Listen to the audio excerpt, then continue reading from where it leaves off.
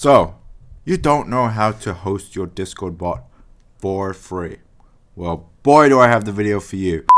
Today, we're going to be hosting our Discord bot on Render. And the first thing you're going to need to do is obviously get your code. So here's mine. It's a random Discord bot. And I'm going to import OS. And I'm going to replace my Discord token with os.environment and Discord key. You don't have to do this. You could put your token in the code. It's just much better practice to hide it as an environment key. And then I'm going to put bot.run Discord token rather than the key. And the other thing that Render needs that you don't usually need for hosting is we need a web server. So I'm going to create a new file called webserver.py. I'm going to write from Flask import Flask and from threading import thread. And then app equals Flask and app.root with a slash def home return Discord bot okay. So you can put whatever message you want.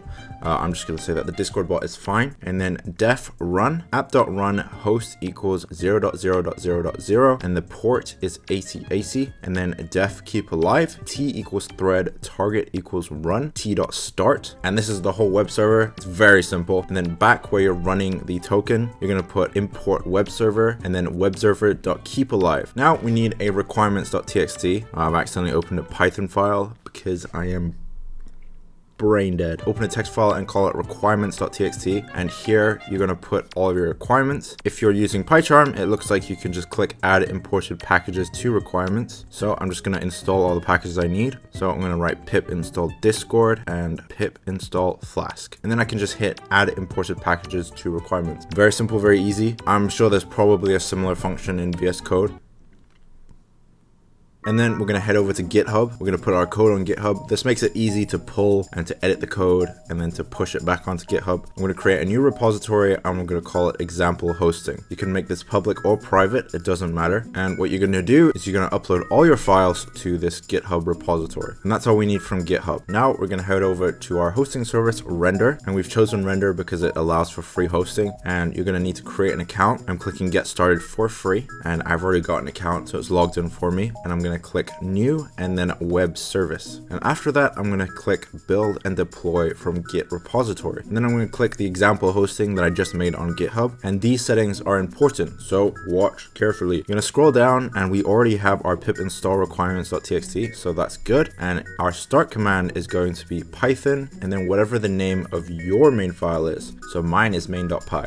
And then we're going to click free. Unfortunately, we only get 0.1 of a CPU. Slightly insulted, but alright. And here, as I said before, is our environment variables. So if you remember before, I called my key Discord key. Don't actually have a token right now.